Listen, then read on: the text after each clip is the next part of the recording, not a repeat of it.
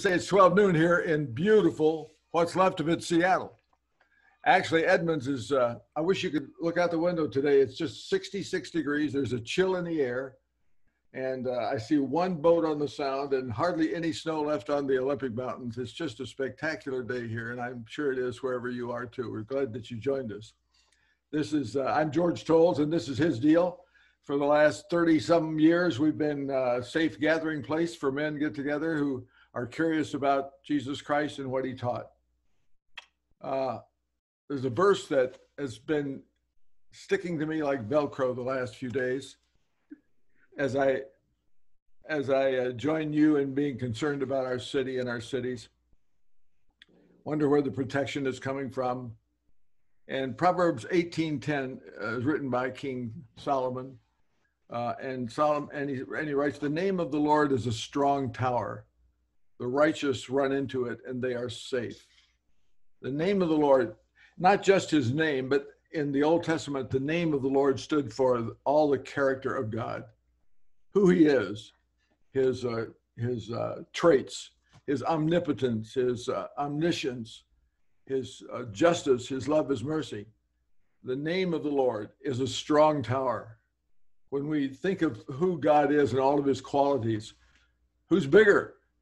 It's a strong tower. The righteous run into it. Righteous meaning right with God. And there's only one way to be right with God, and it's not through being good or going to church, although both of those are admirable, but it's through receiving, accepting the gift of forgiveness that God had his son purchase to even the scales so that we could become the sons of God. And that's the righteous. So the name of the Lord is a strong tower. We can run into his patience, kindness, goodness, and be safe. And I trust that you are experiencing that safety today, spiritual safety, physical safety, health safety. And if you haven't linked up with God and accepted his forgiveness, we'll have a chance to do that later in the Zoom today. The Pat O'Day story yesterday was a wonderful one, and Randy's time, I know you were there and others. So you can catch it on our homepage. It's under Pat O'Day video. I hope you'll have a chance to go watch that. This Zoom session, by the way, is being recorded and will be posted on hisdeal.org under the heading July 2020 videos.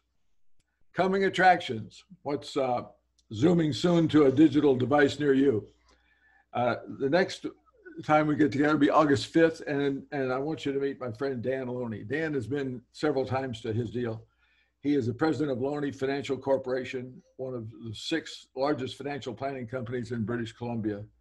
He's one of only 11 members of the Wealth Professionals Hall of Fame. He's on the board of directors of Focus on the Family Canada. He and his wife Joy have, what is it right now? I think they have 14 children living with them in an 11-bedroom house up in BC. And they have an orphanage that they built and sponsored down in Guatemala. It's got 100 kids going through there. He's just an amazing, amazing guy. And he's a mentee of Bob Beals. And along with him will be Bill Corson, who with his family owned Outdoor Adventure Center in Index up in the gorgeous Stevens Pass in the Cascade Mountains. And they provide outdoor experiences that are unforgettable. So we'll hear from Dan Loney and Bill Corson on August the 5th. And then on August 26th, wow, Bob Beal himself, our guru master planner, is going to be with us for a full hour. Let's see, Al Doyle. I'm going to get you on early, Al, so we can get on early. I've known Al for, oh my goodness, at least 50 years. We met when he was with David Stern Advertising and was doing wonderful commercials, and he would come down to KJR, where I was working at the time, and we'd work on those commercials together. And Al is a brilliant writer. He's a great idea man, a strategist. He's spent most of his years working in advertising as it relates to serving the real estate industry. And he's got a new niche now that he wants to tell us about. And I want him to tell everybody how you get along with 3 wives. How's that? Thumbs up. Let's welcome Al Doyle. That's a pretty good build-up, George. And really, we'll eventually get to the three wives thing, but I'll just let your imaginations go wild for a moment. Well, George is talking about the strong tower and how God is going to cover over us and making things really safe. I'm really here today to talk to you about an ambush. I'm talking about God's ambush, and basically, if it hasn't happened to you yet, keep looking over your shoulder because it just might. You really consider this next few minutes as kind of a warning of transformation, warning of healing, warning of protection. And I'm warning you because I learned these things the hard way, sometimes the very hardest of ways. God has a way of sneaking up on you when you least expect it, and often when you most need it. I can tell you from experience, if it hasn't happened to you yet, you will be ambushed eventually and maybe often. It turns out that God can be creation's greatest shapeshifter. And he comes to us in many, many unexpected forms and definitely in unexpected times. Lately, personal pronouns have been receiving a lot of attention and perhaps have begun to help us better know and understand with whom we're communicating. And for God, I think one of the obvious pronouns is neither he nor she, nor it. I'm wondering if we should really think of God in terms of they. Because he did reveal himself as Father, Son, and Holy Ghost. So I've come to the conclusion that God's shape-shifting nature is the reason he was able to sneak up and ambush me a number of times. And obviously, as I said before, when I least expected it, but just about always when I most needed it. So I'm a product of Ballard in the 1950s. I grew up in what we used to call Snooze Junction. My Ballard playmates had names like Svens and Oltz and Olafs. And of course, the Olsons were one of two kinds. They either were an E. Olson or an O. Olson. And if you were really into Ballard lore, you knew whether that was Norwegian or Swedish. If you had an E, it would be one. If you had an O, you'd be the other. And I'll let you guess what it might be. I'm not going to reveal my potential ignorance. My Ballard playmates' dads were often fishermen, crabmen, maybe worked in the Ballard fishing and crabbing fleets or at the old shingle mill that used to be right there by the west side of the north side of Ballard Bridge. Burned down in 1958, I think it was, and I remember vividly watching those flames just shoot high into the air all the way over in West Woodland from our front porch, probably 2 miles away. That was a pretty spectacular ending. My parents were neither from Norway or Sweden. My dad was an immigrant from England. And my mom was a first-generation daughter of fresh off the boat Sicilian father and a second-generation Irish-American mother.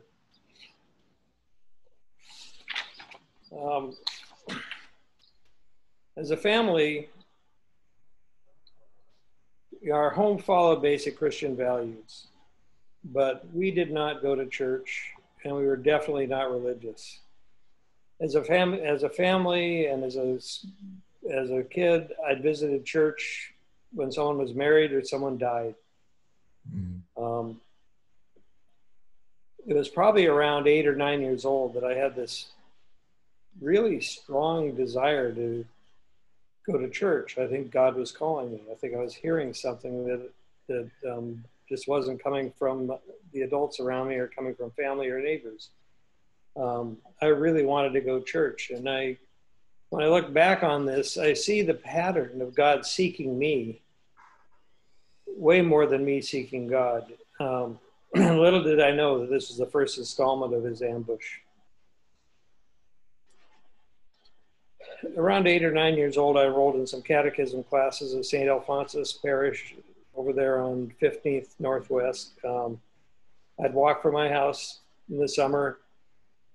My friends thought I was nuts. My parents were a little wondering, but it was really important to me. So I did this for like 3-4 years in a row, as all on my own. I didn't get any discouragement from my family, but I certainly didn't get any push or any encouragement to keep it up. They just thought that was, I wasn't going to get in trouble if I was over in church for a few hours during summer break. And my goal was to get baptized. So after about 4 years, I keep asking the nuns about when am I going to get baptized, and I'd keep getting a lot of loving talk, but never any straight answers. And of course, I wasn't from a Catholic family. I wasn't from a parish family. I don't think they knew what to do with this little heathen guy showing up on their doorstep every summer for 4 years in a row. So the baptism just laid there, never happened. And what brought a major change and kind of broke that pattern is I didn't know this at the time, but my parents had a beach lot on Camino Island. In the summer of 1954, my dad gave my mom the choice of he'd been saving up his allowance from work because she handled all the money when he brought home the paycheck, typical of the 1950s. He gave her a choice of a trip to Hawaii for a couple of weeks, or he'd build a cabin on this little lot I didn't know about. And lucky me, because it really did change the trajectory of my life in many ways. She chose the cabin. So from 54 on, my communion wishes were put on hold and my catechism classes ceased because I started to learn about walking in the sand, water skiing, rowing boats, just that became my life. These are the new passions that really at that time shelved my yearnings to know more about God and to get into his kingdom. And of course, there was no one else providing any kind of influence that direction. And now for the sake of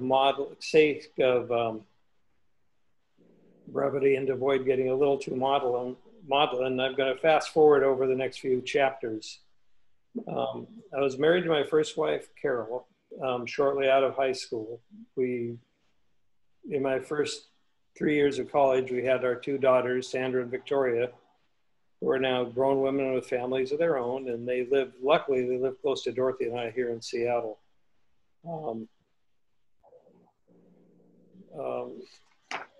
In both cases, this is an unusual story, and this isn't what this is about, but Carol passed away in her early to mid 30s when the kids are in high school. I remarried a woman named Jill who grew up in Tillamook, and I met as a client of mine when I worked for David Stern. And we were married a few years after Carol passed away, and Jill and I were married for about probably about 8 years when she succumbed to breast cancer. So that made me a widow 2 times.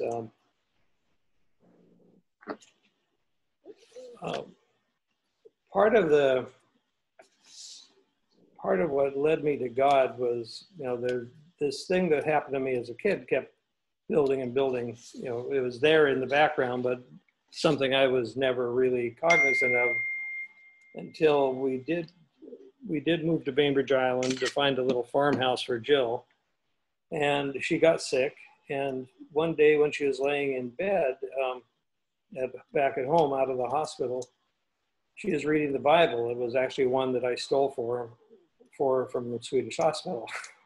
So I've always said my faith is founded on the stolen Bible, which I'm very proud of. She very sheepishly asked me, would you mind if we went to church? She was very, very cautious because, again, this was not part of my lexicon. This was not part of my lifestyle. This is not part of my life. Church was not a thing. And I didn't know about her. She went to Sunday school. She went to Bible studies through college. But when she got out of college, her career as a church-going young woman passed.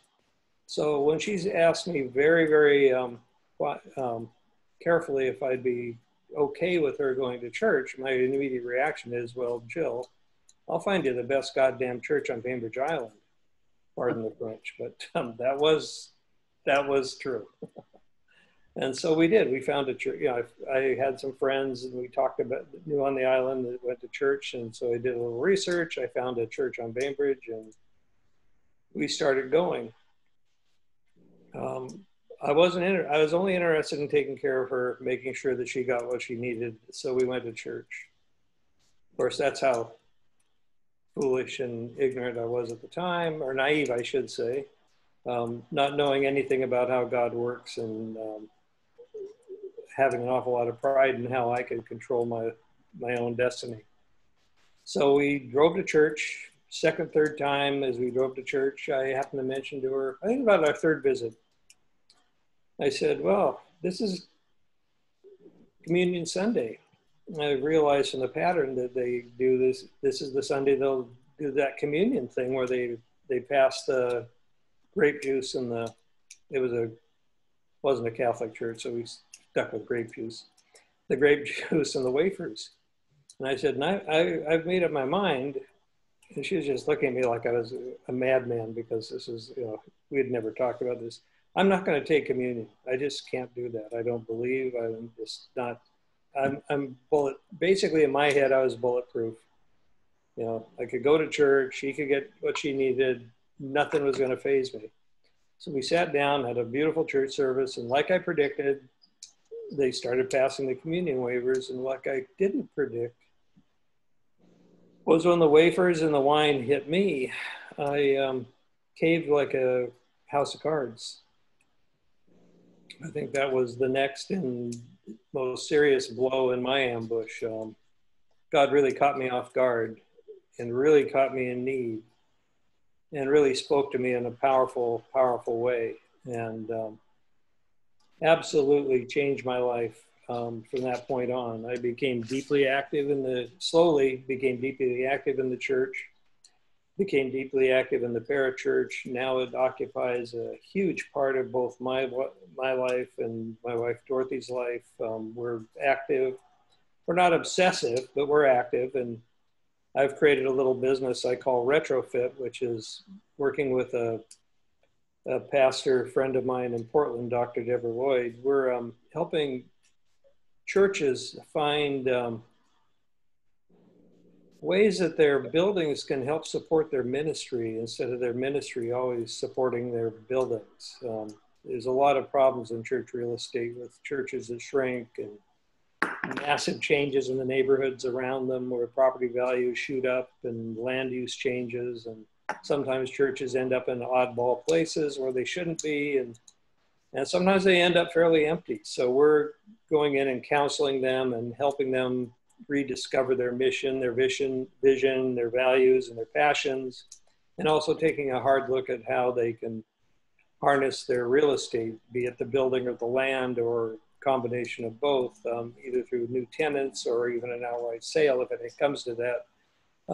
Keep making a difference in their neighborhood. So it's exciting work. We've been at it for about a year and a half. The first year was pretty much us figuring out what we're going to do. And now this current year, we've got a couple of really strong clients in Portland that we're working with, and very, very excited about the future. So that, my friends, is the cautionary tale of how God can just jump out from nowhere and ambush you and change the course of your life. I hope it happens to all of us more often. Al, I'll never forget the day you called me and said, George, I've got a surprise for you. It's one that you've been hoping I'd call you with for a long, long time. And it was right after you'd given your life to Christ. It was wonderful news. Thank you. You were my very, very first call, George. Oh, what an honor. I was just so, you were present with me in the room when God spoke. I sat there, and you guys know George, and as I'm weighing this, when I'm finally realizing I'm about to change the life in a way I never expected, I started thinking about people I knew that were pretty solidly in the Christian faith, and George George was sitting there in the living room with me, and I just said to myself, if I can be anything like George, I'll go for it. I'm still working on that part, being anything like George. I'll never be even close, but it was a very reassuring image to me that if you become a Christian, you don't have to become a jerk. You can become a really nice guy if you want to be. Well, I don't wish you any success in that endeavor to try to be like me, but Al, it's wonderful. I love your life. I love you as a friend, and we're so glad you're here today. This is the segment Al just did. I forgot to front announce it as "This Is Your Life," because this is what we do every His Deal. We take 15 minutes and get to know one of the men in some measure of depth, and it's great to be with you. Thanks for opening up your life to us today, brother. Well, thanks for listening. Okay.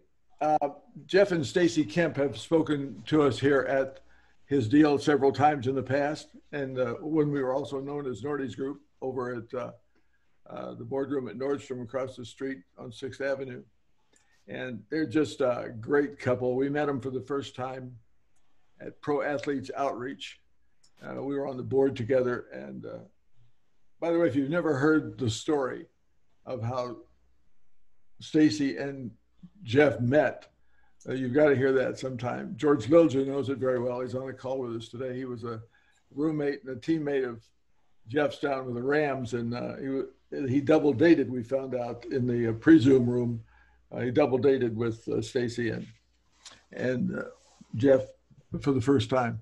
Okay, so after 11 seasons, Jeff has devoted his time to strengthening families here in Seattle and around the country, speaking to large groups of men now. And Jeff, I feel, is the right guy to talk to us at this time, because the fabric of our nation is really being stretched, I fear, to the breaking point. And Jeff is God's man of the hour to guide us into calmer waters. So please give a thumbs up to the now resident of Little Rock, Arkansas, Jeff Kemp. Hey, Jeff.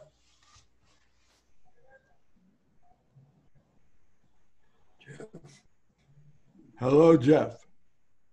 After that incredible buildup. How's on mute? Does that work better? That's good. I've never known you to be on mute before. Many people would love to have a mute button on Kemp's. It would be an advantage. There's a certain point at which you just need to turn us off. So good to see Jack McMillan and Mike Schindler, a bunch of my buddies, Darren Siedebacher from San Francisco and Dartmouth, and Steve Woodworth and Dave Eder, all the good guys. Dave Hood and I had a good talk yesterday. I'm glad George Lilja, my roommate, who cooked the biggest pancakes in history when we were LA Rams. He cooked a turkey for himself one time and didn't even share it with me because it was Thanksgiving and he wanted to have a turkey. True story. I think I exaggerate a little bit. Roland Roberts out in Florida, and just a bunch of good guys on here. Dave Eder, thanks again for the fishing trip when you and I roomed together. And had a great time with Jan Janura and the wild guys up in Montana. Let me open up let me open up in prayer. We got a short amount of time, and we want to make sure God gets to talk about what he wants to talk about. Father God, you are an amazing God, and we're in the process of trying to figure that out. We ask forgiveness and clarity on all the wrong views we've had of you as a dad, and the wrong views we've had of you as a savior, and the wrong views we've had of ourselves. We do not stand on our own. We didn't invent ourselves. It's a good thing that you are our Father, and a perfect one at that. So I pray for your Spirit to control me and everything I say that would agree with your word and that it would point to Jesus. And then every guy here would have the Holy Spirit dominating their listening ears and their listening heart, so that they would process whatever you want them to process, hear whatever you want them to hear. And then, of course, unless we act on something, we really won't be changed. So do what you want with this time and be glorified. You're an amazing God. And I thank you for George Tolles. I pray blessings upon Liz, George, their family, His Deal, and the role model of pouring yourself out for others. In Christ's name I pray, amen. So I'm excited to be with a bunch of Seattle folks, but I'm also with folks from all over the country this week on his deal. Just as a quick update, I've been enjoying COVID, if you can believe enjoying it, because all my speeches were canceled, all my travel was canceled, and my son Kyle and Lindsay Ann and their 3-year-old son relocated to wherever they could get out of New York City, and they've lived with us for 2 months, and we've had amazing family time. We had a family reunion during this time. I'll talk a little bit about some of the things I'm learning, and I've gotten to grandparent my 3-year-old son for 2 months straight in my home. It's been phenomenal. So if you're looking for silver linings, God's provided them, and he always has, starting with Jesus coming out of the tomb, right? The ultimate silver lining and triumph that came out of a trial. Can he throw a spiral yet? Yeah, he can, but it's not all that impressive. I'm supposed to love him unconditionally, Dave, so I'm trying not to get about that. Anyway, I did teach him to jump off a diving board, and he's a maniac, so we're having a good time. These days, I have a ministry to men, and all those years of marriage and family have kind of pulled me to what I see as the point of the spear, that there's a crisis of men's identity, and there's a crisis of young men. And today we find there's a suicide and confidence crisis of older men. And we know it's the culture of waking up and finally treating women well, but we've gone so overboard. We're like, chucking men off the back of the boat. And young boys don't know who they are, and everyone's trying to perform to earn their identity. And, the business world and the sports world and the politics world, the church world, if you got a lot of followers, you got a lot of fame, you got a lot of achievement, then that's who you are. And of course, that's BS. And the enemy wants to convince us that we are the stuff of our lives. And there's a lot of confused guys that are successful and a lot of confused guys that aren't successful. And the solution to this go right through your dad and the way you were raised. And even if you had a really good dad like I did, they go even deeper and further up to the vertical relationship with your perfect heavenly father. That's what we're going to talk about a little bit, is men, our identity, how our leadership and friendship and husbanding and fathering and business leadership kind of flows out of that.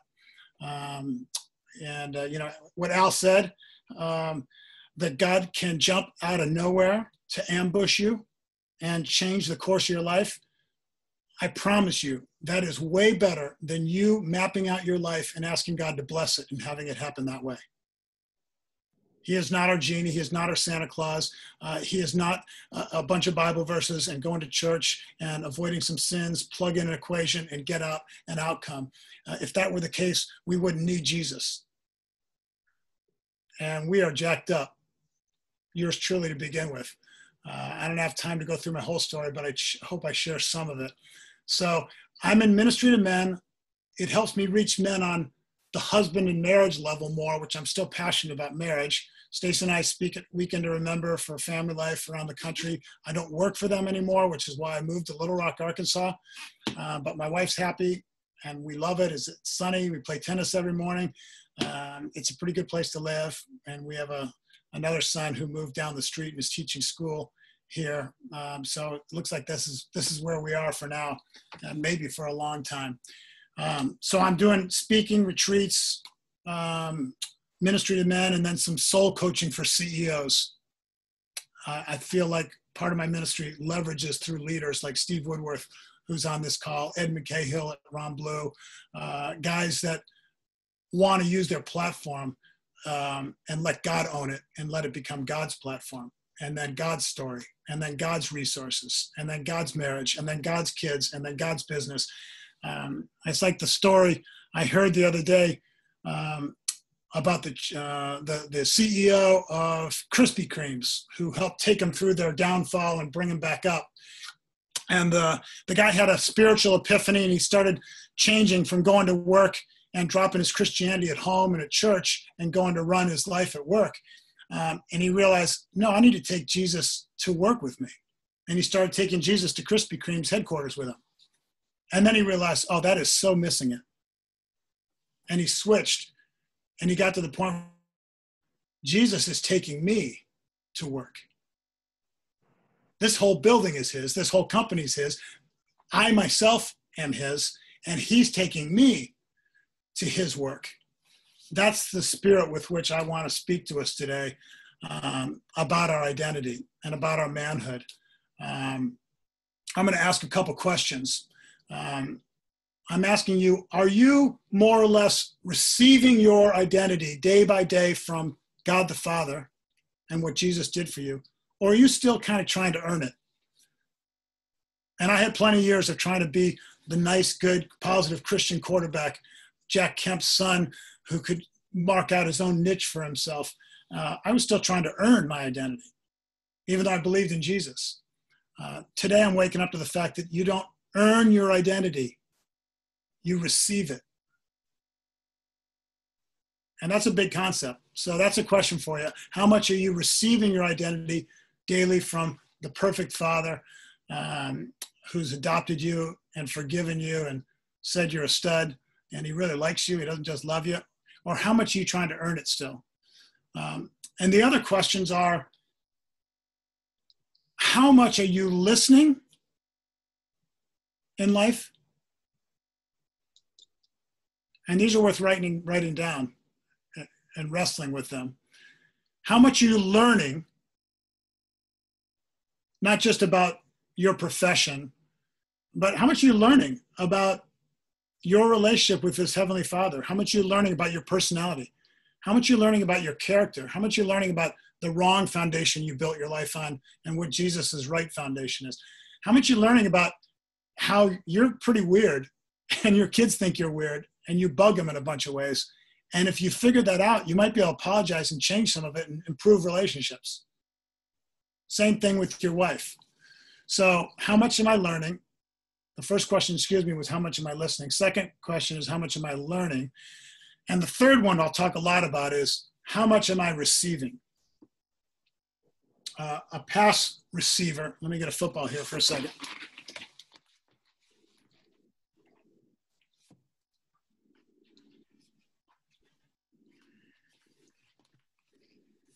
You'll see this football is a little bit Tom Brady inflated level. It's down a few pounds. If I were to catch a pass, I'd catch it, but then I might start looking downfield and running with the ball, paying attention to more yards, and some defensive back would come along and swat it out of my hands, and I would no longer be the owner or the receiver of this ball.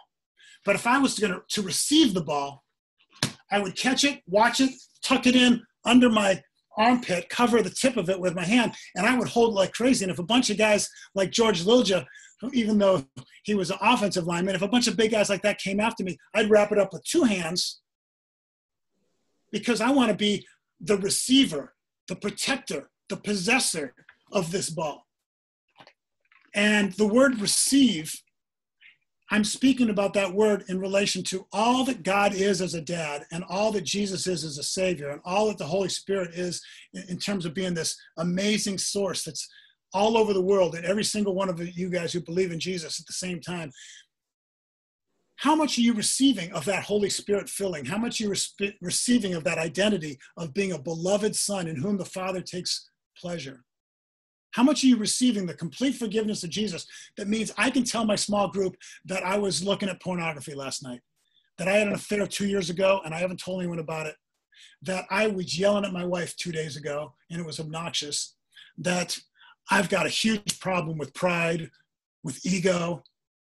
I got some secret stuff in my taxes and my finances that I've never confessed to anyone. I got to fix it. I have a huge problem with ambition. I have a problem with alcohol. I have a problem with pain medication. I have a problem with judgment. I have a problem with being super offensible, and my skin is so thin that I just get pissed every time anyone says something to me that crosses me. If you know that you're completely forgiven because you've fully received the forgiveness of Jesus, then, dudes, you can afford to get vulnerable and honest and say, I got some problems. and I need to confess something. But not until you do that, not just to God vertically, but to some other real close friend, are you really going to be set free. The third question is, how much are you receiving? And we'll be talking about receiving your fatherhood from God.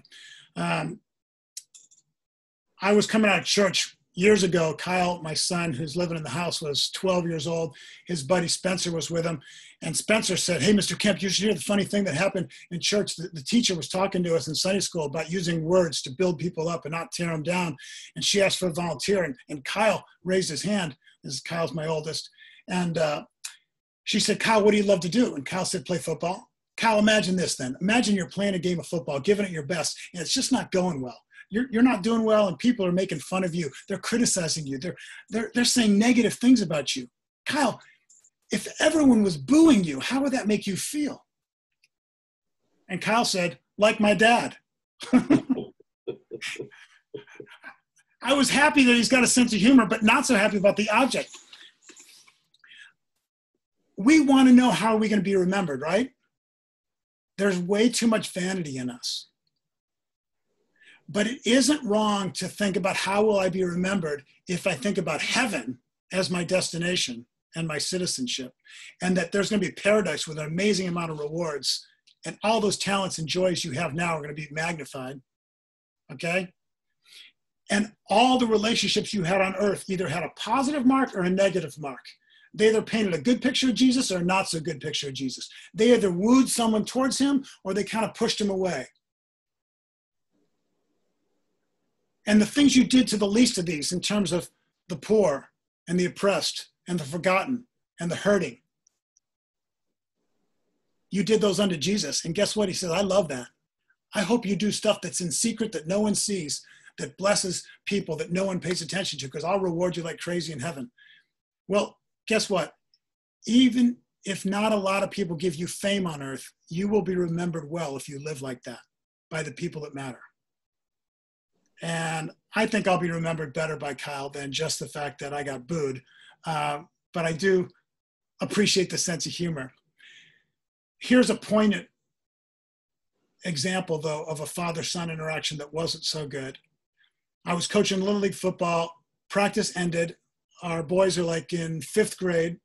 And this heavy-set little guy that was on the offensive line and didn't play most of the game like some of the other players, but we coaches had really committed to building up his identity, his confidence, his courage, praising him, coaching him up.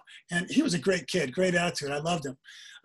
Some dude, I'm assuming it's a dad or a stepdad, or I don't know, I could have been an uncle or someone. He pulls in the parking lot. Instead of getting out of the car and walking onto the field to pat the kid's back, toss the football around with him, how was practice, like most of dads? He says, hey, doofus, he yells from the parking lot. Hey, doofus, get over here. Guys, do you feel the visceral anger? I was angry. I didn't go punch the guy, but I told my coaches after that, we got to double down and love this kid because he's not getting it at home. Some of you felt the visceral gut punch of, hey, doofus, because you heard that as a kid, right? You heard it as a junior hire. You heard it in high school. You heard it when you got fired from a job. I heard it when the Seahawks said, I don't want you. Mid-season, 1991, you're cut. I heard it in 1988 when I started one game, played bad against Joe Montana, and threw too many interceptions, and they benched me, and I went from 1st to 3rd string. They didn't hear from me for 4 years on the Seahawks. I felt like, hey, doofus. I heard that when the Eagles cut me. I heard it in 5th grade when I got pinned by my best friend at a wrestling match at my elementary school. And my dad and his All-American Notre Dame wrestling Buffalo Bill teammate, Eddie Rakowski, came to watch me. And Dad loved me, and Eddie was positive. But I felt like, hey, doofus, because I wanted to impress them, because I was trying to earn my identity. I'll tell you what, men today feel like, hey, doofus. I quit football in 8th grade because I couldn't be the starting quarterback, and I felt like a doofus. That time in '88 when I'd been behind Dave Craig for a year, and then I got the chance to start the next year, and I was good, and I knew how to play well, and I had a great week of practice. The first pass of the game, I hit Steve Largent in the hands and he dropped it. And I'm like, that's kind of weird. He doesn't do that for Dave Craig, but I didn't worry about it. After that, Steve didn't mess up at all. I did. I sucked. I had 2 interceptions and then a Hail Mary at the end of the half intercepted. And I wasn't doing so well. It made sense to bench me. But the coach completely cut off relationship with me and didn't even talk to me for a month. A guy that had said, Jeff, I've been waiting for the day for you to be the Seahawks quarterback. The tide turned. His view of me changed completely when my performance fell off compared to his hopes and expectations. If we base our identity on how we earn stuff, that's what we subject ourselves to, those volatile definitions. And I would submit that even if you have a lot of success and everyone says, you rock because of what you earn, you rock because of where you go, I see your name in the paper, that can be just as damaging because you will not build a spiritual relationship with your Heavenly Father. And you'll have an arrogance and a pride about you that won't listen to your wife's critique. And you won't listen to your kids because you'll be right. You may not even accept Jesus Christ because you think you got everything you need and you just pretend that you believe in God. So either way you look at it, if you try to earn your identity, you're going to lose. But if let's take a minute and see if we got some guys that grew up thinking they were doofuses. Let's hear from some of the men here. Do you relate to that? Not Jack McMillan. I mean, his dad called him, hey, stud, all the time. Listen, as long as you're addressing me, I tell you, I spent a lot of years between junior high school, where I had success as an athlete, to high school, where I went in with great expectations of being an athlete and laid so many eggs in my baseball, basketball, and football career that I began to think, how much was I worth? I went through that, and I went home one time and told my dad I was quitting, forgotten what sport it was. He said, yeah, that's just like you. And that's stuck in my head all these years. That's a false identity that I've been able, just in recent years, to get rid of, Jeff, right in line with what you're saying. Wow. Thanks, Jack. Anyone else have a hey doofus imprint that stuck with them from their dad or from others? Yeah, I definitely do. It's actually something that haunted me and drove me in multiple directions. But I was, what's that? Tell us who you are. Joe Wonkelman, currently a student at UW, former Apache pilot. I thought I was the dumbest person alive. At the time, I didn't know I was dyslexic. I went through school very, very bullied because I was barely passing. I was told I was stupid by my parents, by my peers, by, teachers loved me, said I had a great heart, but I wasn't really intelligent. And also really struggled with a lot of identity issues because my dad was bipolar. And he would really rage on me if I didn't have the strike. If I threw a ball, it would kill if I threw a ball, it would kill a no-hitter. And he would just criticize and condemn me. And I held that so much that I threw myself into the military to succeed. And my identity became the Apache, which ultimately, once that, unfortunately, due to dual kidney failure was taken away, I thought I lost everything. And, as most know, that I attempted suicide July 6, 2016. So totally relate. And the incredible thing is when you build your identity in Christ, it's amazing the healing that is accompanied with that. Right on. Jeff, George, this is Jim Spear. Thanks, Jim. I was called a half-ass all my life, and that I'd never amount to a hill of beans.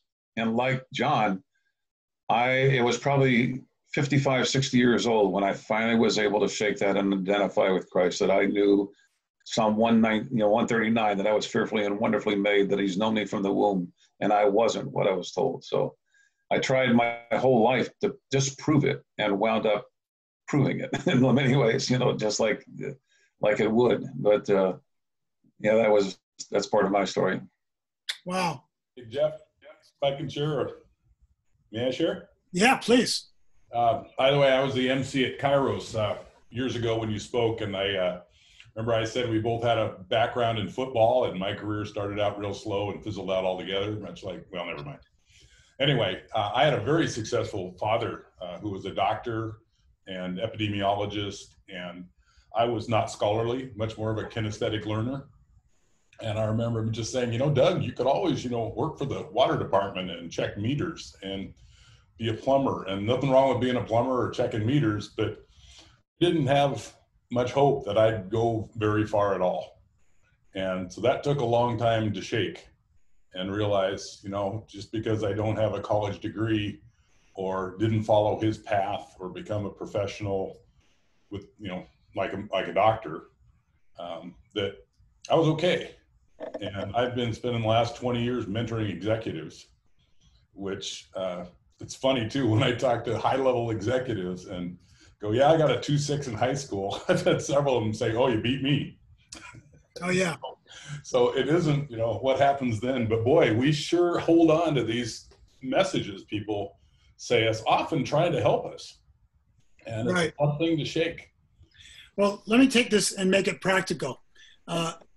There are moments in time where we shift gears, we catch some vision, we make a decision, someone says something to us that shifts things, and those are key. But I think every one of you guys know that life doesn't change overall due to miracles.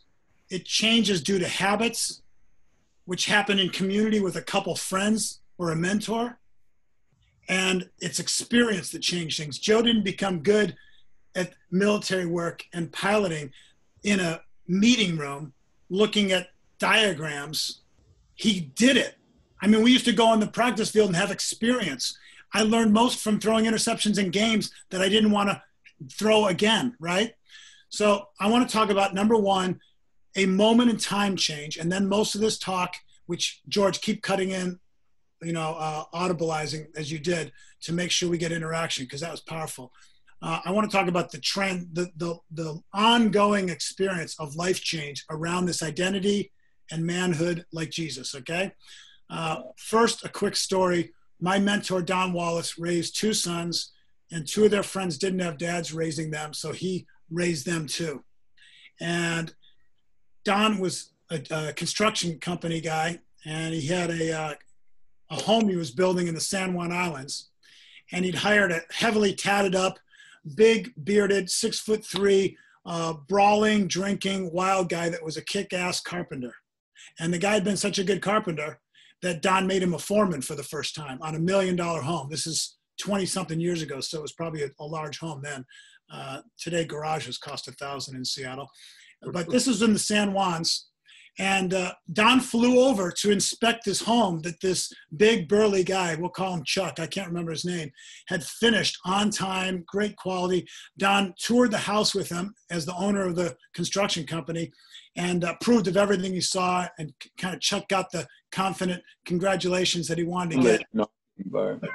But then Don stuck his hand in Chuck's big burly hand and looked him in the eyes, put his hand on his shoulder, and looked up at him and said, "Chuck, you're a good man."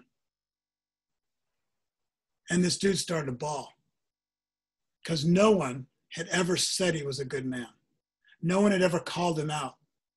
This was a Gideon moment. Remember, Gideon wasn't a good man or a great general or a great and mighty valiant warrior at age 19 when he was hiding in the wine press. But that's when Jesus came as the angel of the Lord and said, "Gideon, the Lord is with you, great and valiant warrior, mighty man of God." So God defines you for who you'll be in the future based on what he'll do in you after God interrupts your life, ambushes you, and changes the script, as Al was saying, and gives you credit for the righteousness of Christ. So he can say, "I see who you're going to be in heaven, and you're a stud. I love you. Way to go. You're a good man." He says that about us right now. That's the Gideon moment that a good dad or a good grandpa or a good coach or a good boss knows is needed in the lives of guys like Joe who hadn't heard it, or at the moment when Jack isn't sure, or frankly, all of us. But how about our sons and grandsons? And how about daughters who don't know that their beauty is inside? We need to be the angel speaking that Gideon moment, okay? So this message today has a point in time aspect that you need to know that God is an absolutely magnificent, perfect, amazing, gracious, holy, forgiving dad. He's the dad that jumps off the porch and goes and runs to the prodigal son and welcomes him back and throws a party. He's got the barbecue going. And he still loves his legalistic idiot son that was mad at the younger brother and mad at the dad for grace. He says, dude, everything I have has always been yours too. So some of us run away through legalism and moral perfectionism and trying to toe the line, do the rules, do it right, and earn our way to heaven. And that's running away from God. And some of us say, hey, screw all that. Give me the money. I'm going to run and go live it wild. And that's running away from God. The good one about that is sometimes it humbles you faster and you can come back sooner, because humility is the whole key. So the point in time when you realize your Heavenly Father is that amazing dad of the prodigal, and in sacrificing Jesus, he gives all the righteousness of Jesus to you, and it becomes your standing with him. I want to touch on it real quick. The perfect Father, here's Romans 5:8. God demonstrated this perfect love for you in that while you were still messing up, while you're still off the reservation, while you're still prideful and egotistical, Christ died for you. God demonstrates his love for us, that while we're still sinners, Christ died for us. It's unconditional agape, not an equation that we have something to do with. It's grace. And then in 2 Corinthians chapter 5, at the end of that ambassador for Christ passage, the Bible says, God made Jesus, who never ever sinned, to be the punishment for sin, so that we who sinned could become the righteousness of Jesus. So basically, if we put our faith in Jesus, all of us get credit for his life, and he takes the punishment for our life, which pays the price for death. So that's why I say he sees right now who you're going to be in heaven, and he's like stoked about it. And he says, please accept that yourself so you can live into it. Stop living like doofus and start living like mighty valiant warrior. Jeff, we have a gentleman here that I think has a great bit to add at this point. Greg Wendelkin has just had a come to Jesus moment in his life. It's just a great story. And Greg, you were feeling like a doofus for a lot of years. What's recently happened with you? Get your mute. Yeah, there you go, George. Thanks. Yeah, no, I was. I appreciate it. I actually just I got baptized on Monday, and I was baptized at 9 months old or 10 months old. But I went through life and for all the wrong reasons, and was working hard and trying to do the best thing for my family, but I didn't have Jesus with me. And I remember getting there in my late 40s, and I was just like, what? This is supposed to be this is what I've been working so hard for. Why am I so empty? Why am I so unfulfilled? I have nothing here.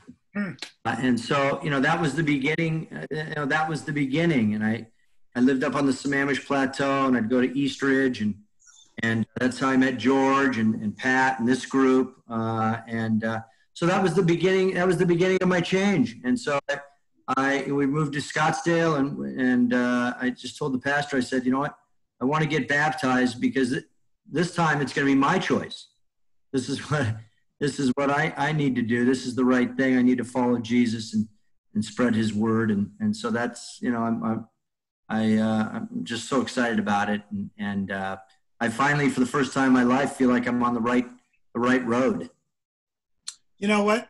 And even if you screw up a bunch, his love is unconditional, and he's going to get you to the end of the road. And by choosing to be baptized, you flat out said, I don't have it. He's got it. I'm accepting it, and I'm actually receiving it. So I think jumping in the water is like really grabbing it tight. So that's cool, Greg, and I affirm that.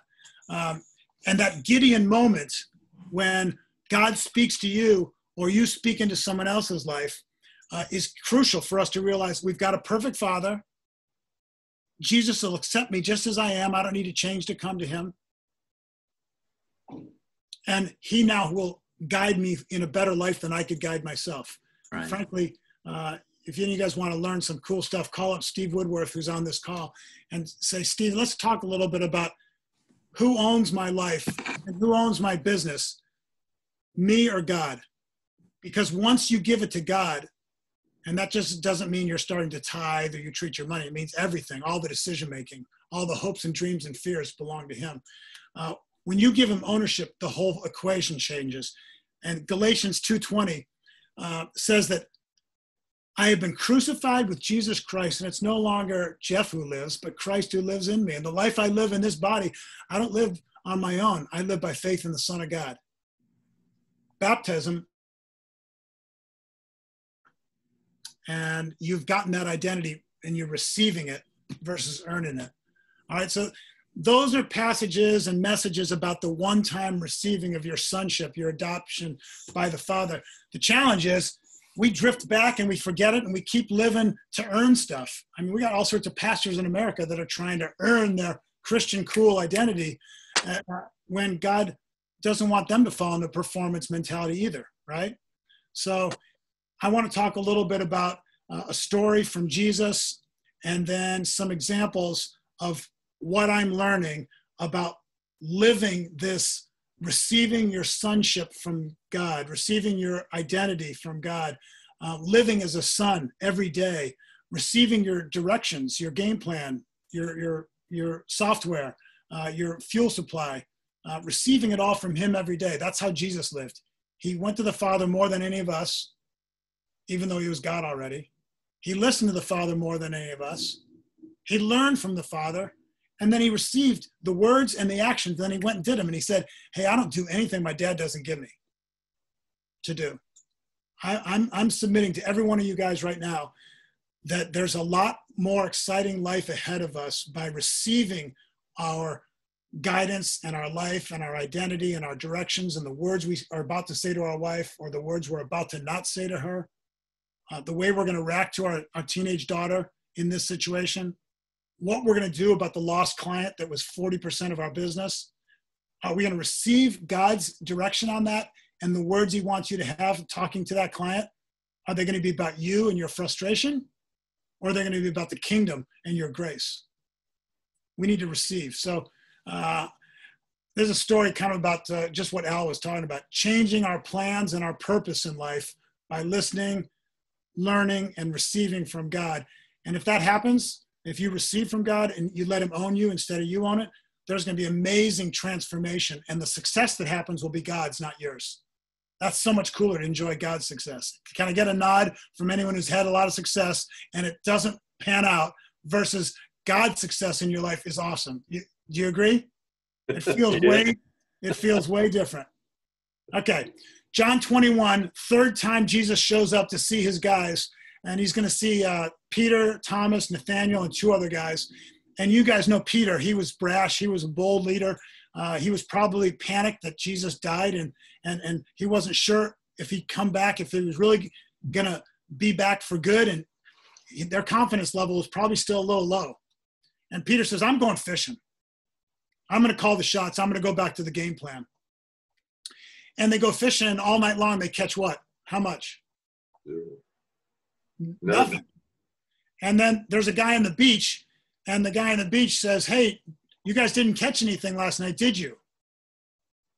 And they say no. And he said, well, throw your net on the right side of the boat and you'll catch fish. And he throws it on the right side of the boat, John and these guys. And how many fish did they catch, and how big were they? They were huge. 153. 153 fish. Yeah, this is straight out of John 21. 153 fish. They pulled in the net. It started to sink the boat. John said, that dude on the beach is Jesus. It's the Lord. And Peter changed his plans again, jumps in the water, swims 100 yards, shows up at a coal fire, which is the same type of fire that he denied Jesus in front of back in the courtyard on that terrible night before Jesus was crucified when he said, I don't know the guy. That was a coal fire. Jesus has another coal fire, and he's got barbecue and some fish, and he's got some bread. And when the guys arrive, Jesus does what all of us men should do. Get some buddies together for breakfast, for lunch, for dinner, for a couple beers and a barbecue. Tell your life story. Drop your guard. Do what Jan Janura does up in Montana with great fishermen like Dave Ederer and me. And do it at your golf club. Do it in your backyard. Have meals with dudes. Drop your guard and tell your sucky, terrible, I got cut by the Seahawks. I never made the team as a junior hire. They called me Hey Doofus. I built my identity on Nordstrom. And that was a lie and it didn't help me. Tell your story. And then ask theirs. And if you read this book by Brene Brown, Daring Greatly, to quote Teddy Roosevelt, far better to dare great things, to win glorious triumphs rather than live in that gray twilight. The credit doesn't go to the critic. The credit goes to the guy who's in there, who tries and fails. You will never dare greatly unless you trust God completely and get vulnerable. We got to get vulnerable. We got to take a risk. We got to be honest. What use is it to be fake? I don't want to be liked for my fake self. I want to be liked for my real self. That's why musicians and actors and athletes have a lot of drug, alcohol, divorce, and suicide problems. They are loved for their fake self. Business guys have the same problem these days. We lost a pastor to suicide just a couple months ago, a stud. His identity hadn't been fixed. He hadn't been receiving it every single day from that Heavenly Father in Jesus. So in that story, Jesus cooks him breakfast and he gives him bread, he gives him fish. Remember, he did that with 5,000 people. He did it with 4,000. And I think that we men need those type of roll up your sleeves, macho brotherhood, fellowship, hospitality, food-oriented times, but tell some stories. And then Jesus asked Peter those questions. Do you love me? 3 times. And 3 times Peter says yes, but he's feeling like a piece of dog do. And Jesus comes back and he affirms him and he restores him and says, I want you to tend my sheep. I want you to feed my lambs, he says. Number 1, feed the little babies that barely know anything about me and Jesus. Feed them.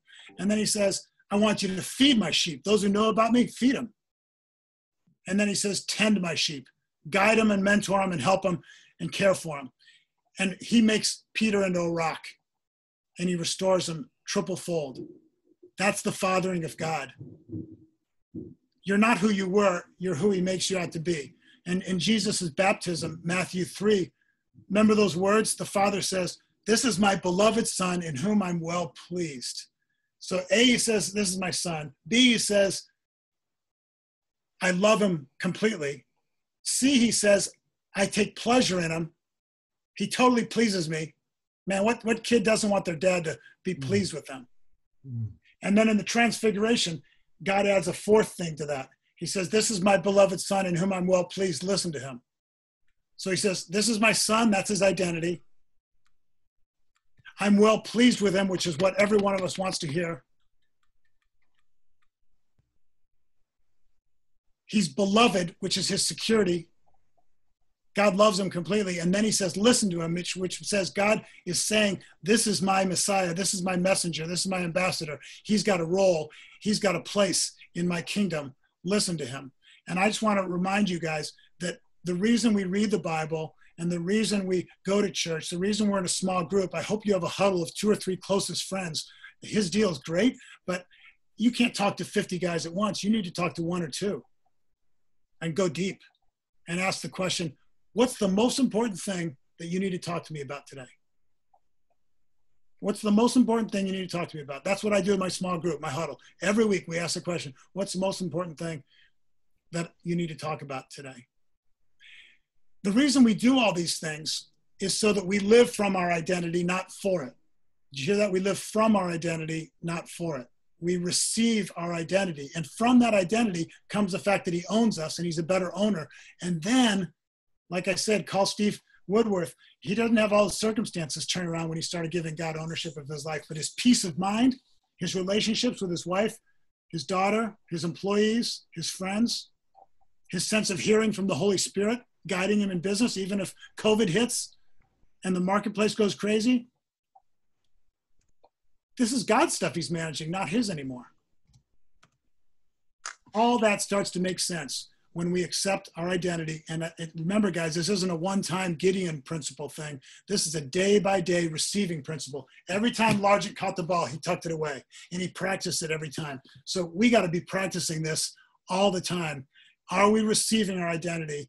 Are we listening to God? And are we learning? And I'll kick it up into a couple questions, George, after this. I want to tell a personal story on the journey to manhood and identity. Most guys have a father wound and a father vacuum. Father wound and a father vacuum. Some damage he did to you or something missing. My dad didn't do much wrong to me. He was imperfect and did some other stuff that might not have been great for my mom and others. I didn't know about all that, but he encouraged me to the max. He said, "You're going to be a star. He's going to come. I believe in you. You're throwing great. You look good today. Dad, I didn't even get in the game. Oh, I know. I saw you warming up. You're really throwing well." He would find whatever he could to encourage me. He prayed a blessing over me when I died and he was in cancer's last throes. "Dear God, help Jeff know his amazing talent. Help him know the difference he'll make in this world. And help us both remember the only thing that matters is thy will be done." I mean, what dad puts his arm on you when he has cancer and blesses you like that? So I have all this going for me, but even with a good dad, I did not fully receive my identity from the perfect father. There was a father gap in me, just like from the guy who doesn't have a dad who left or divorced or was mean. And the way we fix that father gap is through our own strength or God's strength. And I read this book right here that I recommend to you all. I was in Orange Beach 2.5 months ago, staying at a rental house that my son from New York City was quarantining in as they got out of the city. Father God, Dare to Draw Near by Dave Patty, a missionary in Eastern Europe. He was leading people to Christ, but found out they didn't understand God because they had bad dads, and he had to re-father them. And I asked God to re-father me during that week, and I read the book, and I realized that I had built up a lie in my life that present Jeff isn't enough and present circumstances aren't good enough. They got to be better. And the reason I did that is because my dad was so successful. He was running for president at 50. He was the championship quarterback. I was just a Seahawk backup. I built up with this lie that I'm not enough. I need more. And then I built up an idol. My idol was future Jeff, future circumstances. Any of you guys feel like that? You feel like you haven't quite lived up to it all? And you're always dreaming about a little bit more? That was my idol. And I treated God like the one who, if I served him, he'd serve me to give me that. And that is a utilitarian Santa Claus, false version of Santa Claus, of God. So I had a lie. Present Jeff wasn't good enough. My idol was future Jeff was going to be great, future circumstances. It kind of made me strive hard. And yes, I'd act humble, but it was sometimes acting humble. If you want people to think you're super humble, you're doing it out of pride. So you're jacked up either way. That was a great big lightning that just hit. And then the third thing is I realized there was a sin in me of ingratitude and discontentment. I always wanted more, and there was a subtle ingratitude and discontentment. And I think at this age, most of us are realizing gratitude is the most powerful daily attitude to change everything. You take gratitude into your marriage and watch things change. Write a list of 20 amazing things about her. Take a list of your son that's bugging you and write 20 things about him, or 2, and start thanking God for him. It'll change things. Jeff, maybe it was a few months ago, you wrote something about the time you learned to compliment Stacy on her appearance when you were taking out for an evening. Well, I used to take her to church or on a date or out to dinner, and I'd come home and tell her, "Hey, I really like that dress. You look good tonight." And she'd say, "That didn't do me any good. You got to tell me before. I want to know that I'm beautiful on the way out. I was insecure all night long. Why did you tell me afterwards?" And I'm just so forgetful and dumb. But I missed the Gideon moment. You know, you don't tell Gideon he's a stud after they win the battle. You tell him he's a stud before the battle, while he's still afraid. So that was one of my many faux pas. I also took one of my sons, Kyle, on a welcome to manhood 13-year-old trip to talk to him about girls, peer pressure, sex, marriage, manhood, life, pornography, all this stuff. We had this big conversation with my wife beforehand. I was going to do all this. And we went to Lake Chelan and we did a million fun things. It was so fun. When we came home, she said, "How was it?" And I said, "Awesome." And she said, "How'd the talks go?" And I said, "Oh, I forgot." Mm-hmm. I hadn't had a single one of them. I got so carried away as a little boy having fun with my son. But let me give you this launching pad for more dialogue. I talked about, are you listening? Are you learning? And are you receiving your identity and your directions for life and the power for life every day from Jesus, every day from this Father? It's the receive principle. Jesus didn't do anything that he didn't receive from the Father. So in reading this book, I received a healing from that Jack Kemp comparison problem that I had, and my ingratitude, and the lies that I believed. And I really felt set free. And I know that it's meant to help others. Jim Ebert, are you on the call? Yes, I am. Dude, hello. Yeah, good to see you. That's my ADD breaking in. Good message, by the way. Good Thank message. you. So here's what I'm now learning. Recently, we had a little family get together, and I didn't come in from the beach on time to take our family to dinner to meet the bedtime of the 2.5-year-old. And I'd been specifically requested by my son to come in on time, and I didn't. And I didn't hardly apologize. I figured, hey, it's beach time, Jimmy Buffett, let's chill. And so I just sloughed it off. And then at dinner, that son said, "Hey, Dad, can you not eat the cornbread for appetizer until the meal comes? Because I don't want my son to want the cornbread ahead of time." Well, I was starving. And pretty soon I just kind of put my shoulder in front of the little boy and kind of snuck the cornbread around the side of the table and started sneaking some cornbread. And I actually had 2 pieces of cornbread illegally against my son's direct wishes. And after the vacation was over, a few of these incredibly selfish, kind of small things had happened. My son says to Stacy, "Mom, I don't get Dad. He can read the Bible like an hour a day." That's what you can do in COVID, where you don't have any speeches or any work. He can read the Bible for an hour a day, and it's still all about him. Right there, my identity, my credibility, and my character was revealed by a mirror, and I had a choice.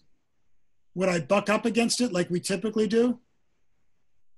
Would I say, "Wait a minute, I'm unselfish in a ton of big ways. That little stuff doesn't matter," which is my typical approach?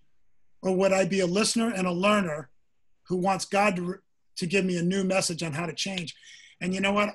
I started in my journal a couple pages of, "God, teach me what's up with this personal convenience selfishness. Is it a big problem?" And pretty soon I had a whole list of dumb things that I'd let myself slide on into selfishness. And I had one the other day. I climbed the pool, the fence to the neighborhood pool, so I could take a dip in the pool when they were closed after my mountain bike ride. And by the way, I rode on a mountain bike path that's under construction, and it's not legal to ride on it right now, but I snuck in from the woods, and then I climbed the fence. I told my wife, why are you taking a bathing suit? I said, "Because I'm going to jump in the pool." She goes, "Don't do that. If they catch you, we'll lose our privileges for the whole extended family that's here right now. I can't have that happen."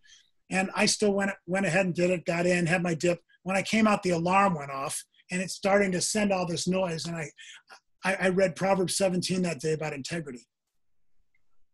And it started just smash me. My integrity was 0 on that, just like with the cornbread. And God has been teaching me that I have excused selfishness in many ways in my life. But the thing I want to tell you isn't that I just found a sin. It's that I called up my son, Kyle, and I apologized to him, and I had the best conversation I've ever had with him. And he immediately forgave me and started apologizing for other stuff. And we went to a much deeper, better level of relationship because I learned that I got some faults and some logs in my eye. And I confessed it.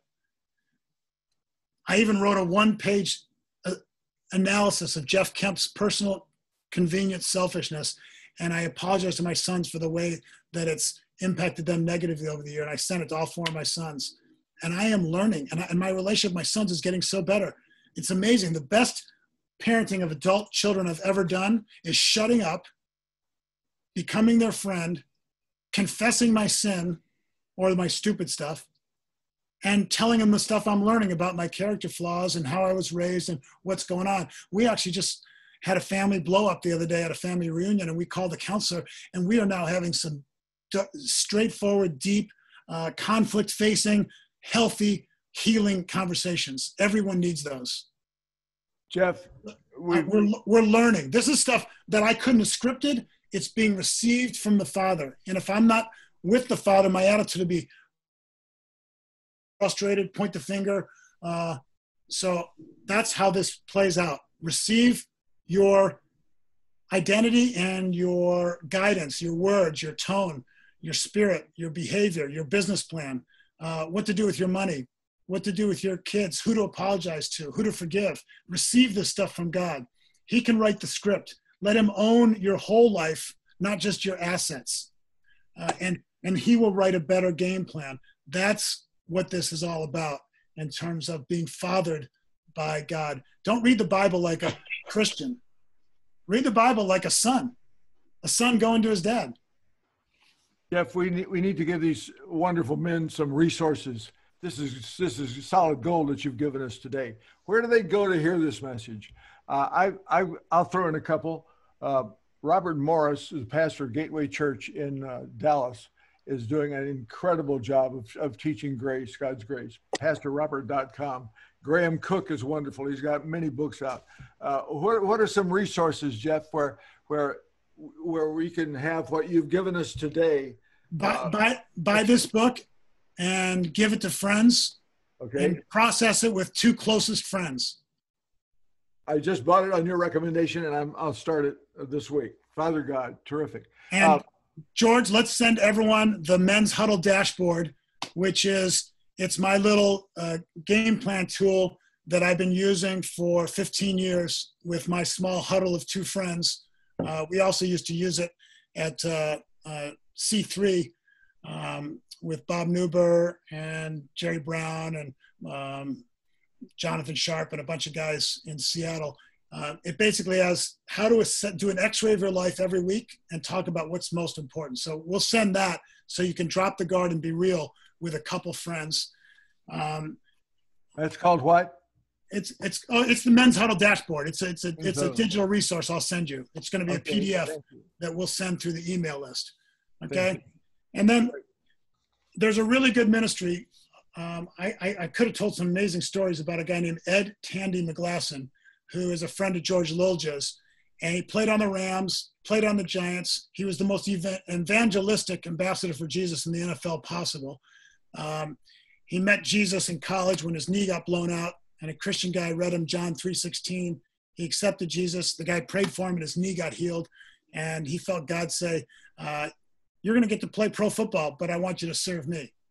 And he did for 5 years till his knee got blown out again. And then he became a Southern California pastor, evangelist. Here's the website to write down. blessingofthefather.org. It's called Blessing of the Father Ministries. And he's writing a brand new book on identity received from the Father, living from your identity. And there's this phrase of being refathered by God. And Ed McGlasson has been getting refathered by God for the last since age 40, because he was raised by a military dad that made it all about performance. Even his Christianity was about performance. And at age 40, he quit that and went to grace.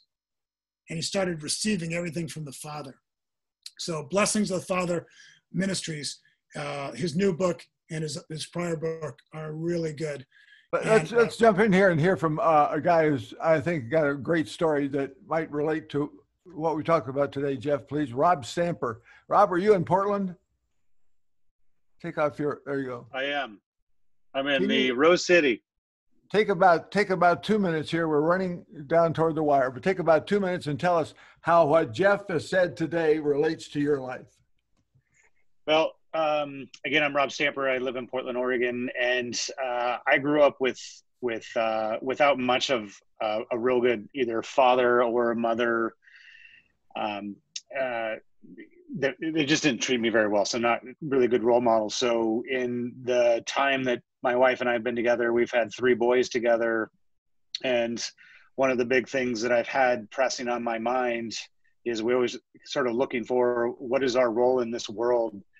And what's come to me from God is, you really need to raise strong families, start anew, and really raise them based on how I guide you. And a lot of the things that were being talked about by Jeff, so thank you, Jeff, are a lot of the things I'm trying to implement with my own kids. They're in sports, and you started, hey, you could have done this, you could have done this, instead of just saying, hey, you did a great job today. And so that whole difference, that whole change that we made in how we approach them has been significant. And so I'm hoping and praying that this continues to afford us a great relationship throughout the many years that we will be together. That's great, Rob. Yeah. I heard this guy named Bruce Brown from the Northwest one time say that coaches coach, players play, parents cheer. Know your role. Period. That would fix a lot of junk. Parents cheer. They need to know that you see them for the future version of themselves, not the all-star pitcher that you think they can be, or the kid that can get into Harvard, or how Christianly they're behaving. They need to see that you treat them like that prodigal father's daddy. So you're right on it, Rob. Jeff, anyone else have a comment here about this ongoing principle of receiving your life from the Father, because you're receiving your identity from him, and he runs the show, not you?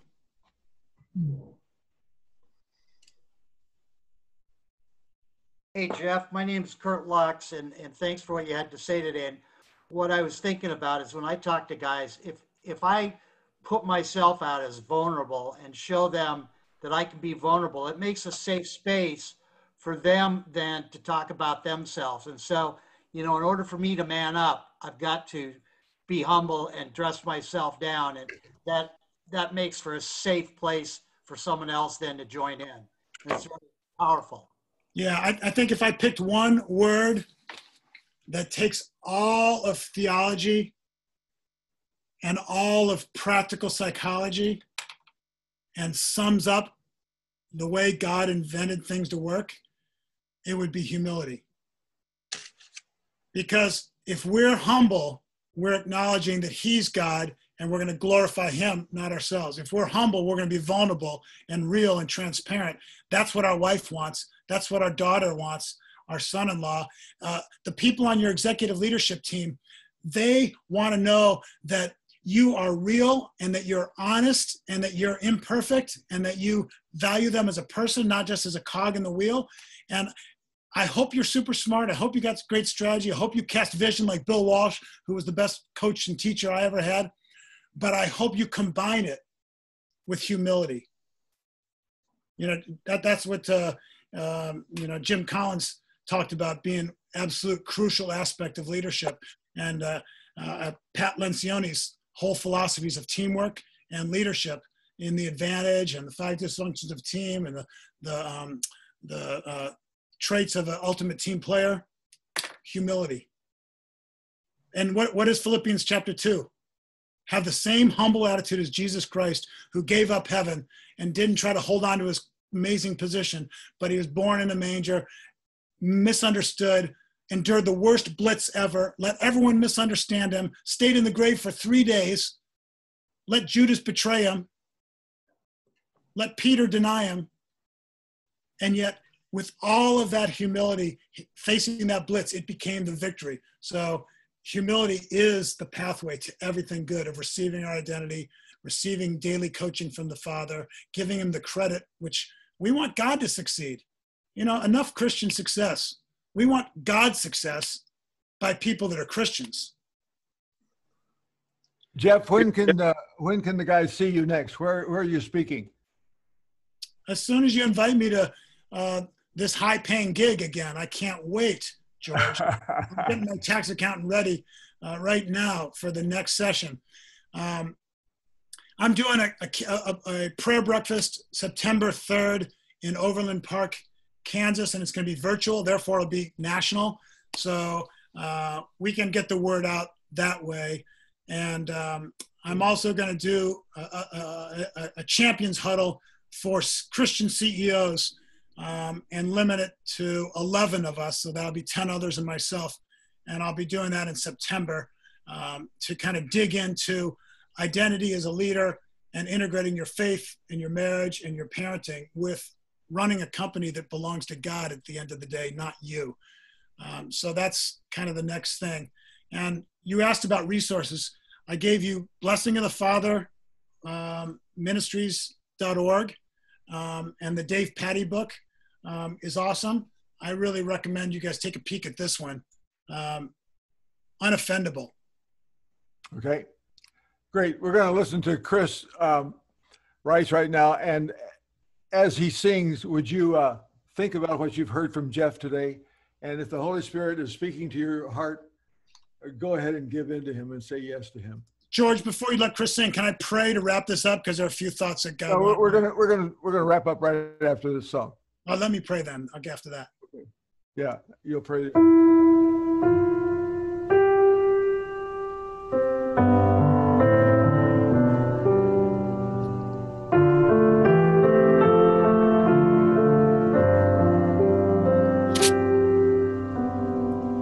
Weak and wounded sinner, lost and left to die. Oh, raise your head, for love is passing by. Come to Jesus, come to Jesus, come to Jesus and live. Now your burden's lifted and carried far away, and precious blood has washed away the stain. So sing to Jesus, sing to Jesus, sing to Jesus and live. And like a newborn baby, don't be afraid to crawl. And remember, when you walk, sometimes we fall. So fall on Jesus, fall on Jesus, fall on Jesus and live.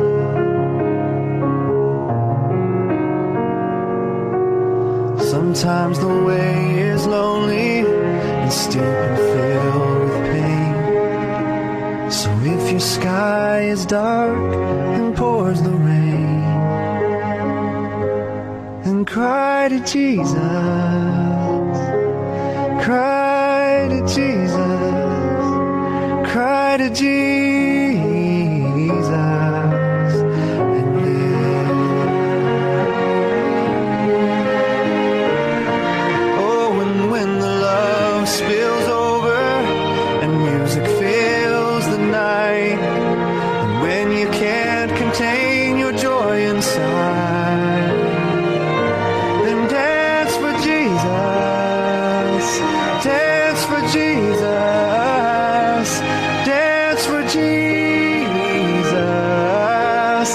and live.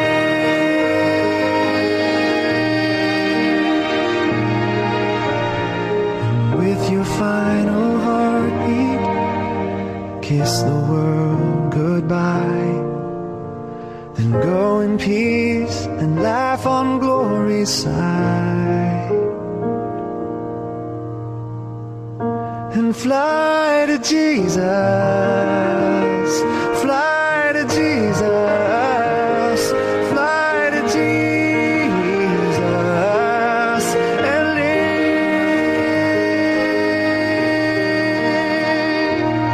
Fly to Jesus, fly to Jesus. Jesus and live. Jeff, pray for us. Yeah, thanks, guys. Great to be with y'all. I'll be on for a couple seconds afterwards if someone wants to just catch up personally. God, you're an amazing Father.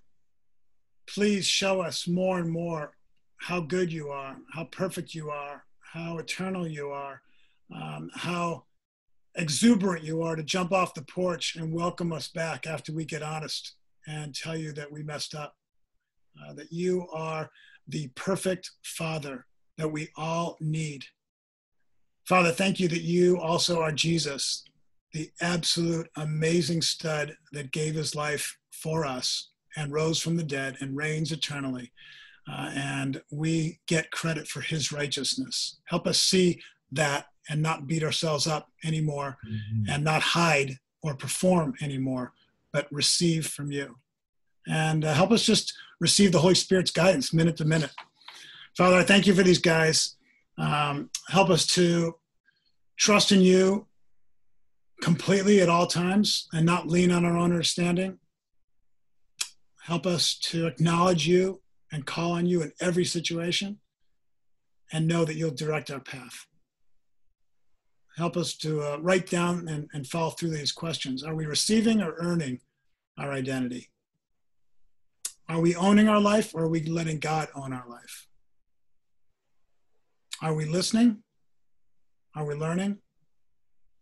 And are we receiving? Father, I pray for any guys that don't have two best friends that they can huddle with weekly, by phone, by Zoom, in person, preferably. Lord, tell them to reach out and create that huddle and drop their guard and tell their story, confess their sin, ask for prayer, pray for another dude, talk about what's most important. May we all be a team as opposed to lone rangers.